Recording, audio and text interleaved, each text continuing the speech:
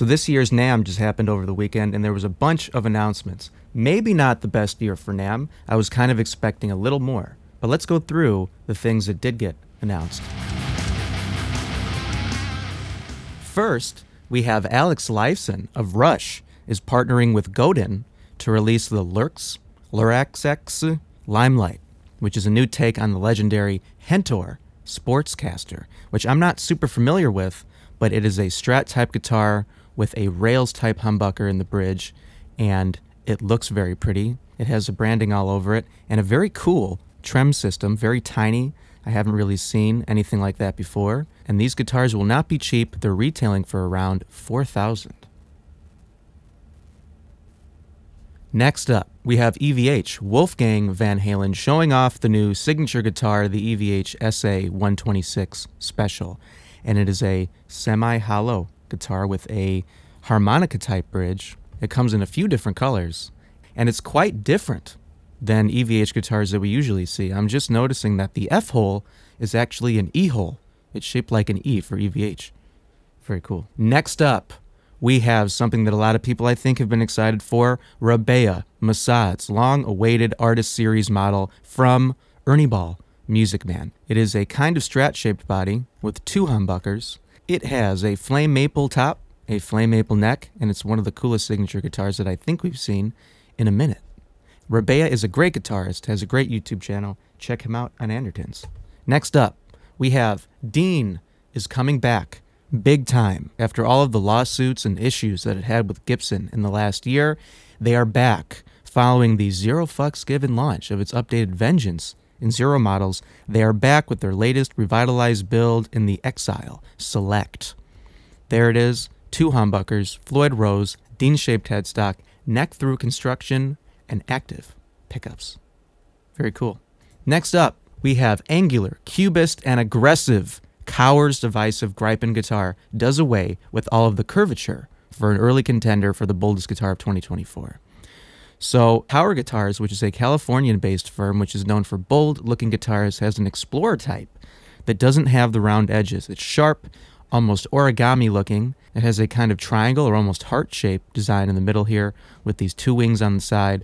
And it's a very, very cool guitar, and you can pick one up for $3,500. A little bit too much money, but that's okay. Moving on, we have Magneto Guitars, not X-Men, are launching the Velvet Deluxe Lightweight Les Paul flavored electric guitar that aims to elevate single cut tone. So you have a Les Paul shaped, a little bit of a telly shaped guitar with two humbuckers and binding on the neck and a very cool pickguard. And here it says the other deluxe models come in around $1,000, so they expect this to be similar. That's a pretty good price for that guitar. Next up, we have Yamaha Group acquires Cordoba and Guild guitars. Yamaha recently announced a new version of their Pacifica Strat-type guitar. And here at NAMM, we're talking about the fact that they now own Cordoba and Guild. Guild also showed off their Polera this year at NAMM. Next up, and next we have Reverend unveiled Billy Corgan's new signature guitar. Billy Corgan from Smashing Pumpkins has been working with Reverend for a while, and here we have a new version of his signature guitar with his very cool humbucker cover pickups, the interesting design, and all of that good stuff. And more from Reverend, they added Hot Mulligan's Chris Freeman to its roster of new signature guitars. This one has a P90 in the neck and a rail hammer in the bridge, very unique combination, and a kill switch and some other options to give this guitar a bunch of cool features that you don't usually find on other Reverend guitars. Next up, Vox delivered the APC-1, a guitar with a built-in speaker, drum machine, and effects unit. A very cool, very different paddle-looking guitar with a bunch of switches and controls on it. Really cool options. They said the body shape is borrowed from the Vox Apache 2, and those go, the vintage ones, for about $600, which is about double the original price. We don't know how much this new one will be, but you have a couple different colors and a bunch of options and a big speaker on the guitar. Who doesn't want a big speaker on their guitar? Next up, Retro Lines and Hybrid Designs Vintage, if you're familiar with, has a new Revo series, which is taking a leaf out of the Squire's Paranormal Playbook. So what they're doing is they're taking different designs, which are kind of Fender inspired, and they're switching them up. They're remixing them. They're making them different. So you have a kind of Cabernita here with 3 Jazzmaster pickups. You have a kind of Mustang here with 2 single coil pickups. And you have a Jazzmaster type here that's semi-hollow with 3 single coil pickups. A bunch of really interesting, unique stuff. And vintage are usually very affordable. You can see they go for about $600. And so I'm definitely looking forward to maybe checking one of those out for you guys. Next up, we have Peavy has created a smaller, compact 20-watt version of its classic tube amp combo without sacrificing tone. Here they have the classic 20 tube amp, a very beautiful, if I might say, tube amp from Peavy. Famous for the 5150 and so on, now they have something a little more affordable and a little smaller. Moving on, we have the cutting-edge design. Ushers in an unprecedented era of sustainable audio engineering. This amp cabinet is absurdly slim and so light it can be worn with a guitar strap. Meet Eminent Technology's latest innovation, the Model 22. At just 16.5 pounds, the new development can serve as an FR cab for your multi-effects modeling needs, or as a dedicated amp and cab for a regular pedal board. Look at that little guy with his little stand. That is so cool. I don't think I have ever seen anything like that before, and I'm not quite sure how they pulled it off. I'm going to guess that it's not very cheap, but if I'm able to, there you go. But next month, pre-orders will be available for $1,600. Maybe I'll check one of those out for you guys. That's just really, really cool, really unique stuff. Next up, we have an in-the-box ecosystem poised to become the beating heart of your rig. 5 years in the making, 2 Notes' monstrous Genome software is finally here, and it promises to be the ultimate virtual backline. Bolstered by AI software and compatible with other amp modeling captures, the French firm has left no stone unturned with its latest digital release. So what we have here is a software suite that is defined as a carrier-class adaptive channel strip for end-to-end tone shaping and packs a hell of a lot under the hood. Load it up and you'll find a range of amplifiers, pedals, pro-quality virtual cabinets, and additionally juice post-produced effects. Future updates will see the amount of digital toys expand further still. So what we have here is Genome, a software, IR, amplifier, cabinet, pedals, all the stuff that you might want for $80. Look forward to a review of that on my channel.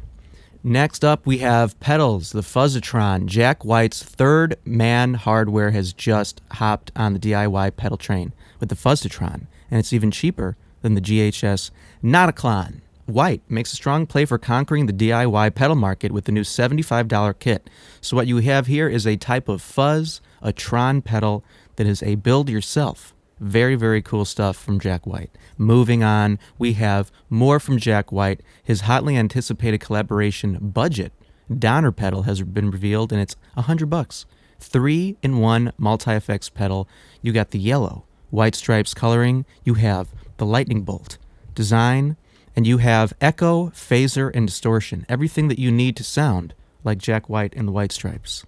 Moving on, we have hands-free control for the entire Spark family of smart amps. You have the Positive Grid's colorful new Control-X pedal, which you use to control the different Spark cabinets and whatnot, and it's giving us very big Helix vibes. Hopefully in the future, they'll have a little pedal that you don't need a Spark to control. You have all your effects right there on a little modeling unit. Next up, OCD is coming back, resurrected by Jackson Audio.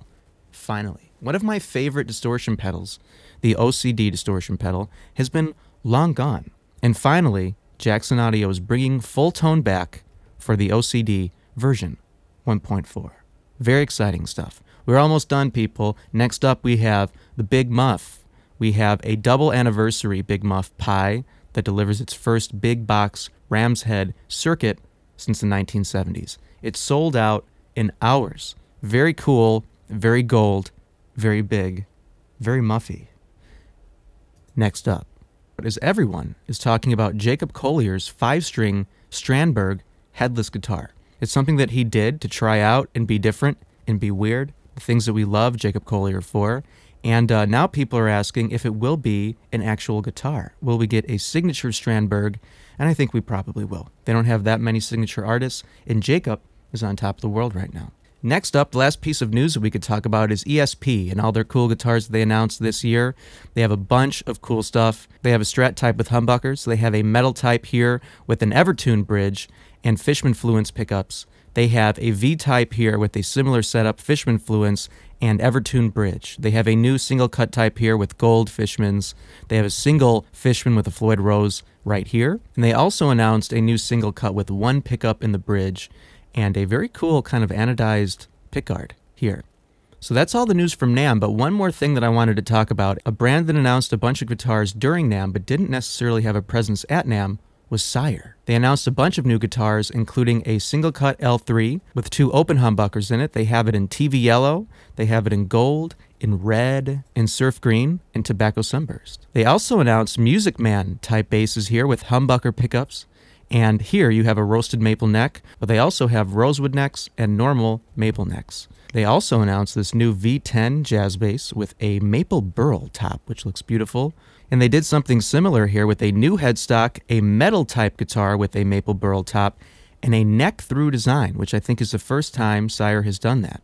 They also finally announced a Jazzmaster type guitar, which I was hotly anticipating. I really thought that they would do that this year, and they did for $600 with an alder body, maple neck, and I'm really interested to see how their Jazzmaster pickups sound because I think Sire makes some of the best sounding pickups out there. And finally, they announced a hollow body H7F in red and black. If that's what you're into, they now have an option for you. Definitely worth checking out. I think Sire makes really great stuff for the money, and I've already ordered one of their Jazzmasters to try out for you. So that was NAMM 2024. It was definitely maybe a little disappointing. I think we were hoping we would maybe get a little more announcements, more guitars, but there's still time. We have the rest of the year for these companies to release and talk about all their new stuff. So I'm very excited for this year. It should be a good year for the music industry and for the guitar industry. But thank you for watching. I do appreciate it. Please stay tuned to my channel for some of these reviews if you're looking forward to that, or let me know in the comments if there's something that you're looking forward to that you'd like me to review or something that I might have missed. But thank you for watching. Take care and be awesome.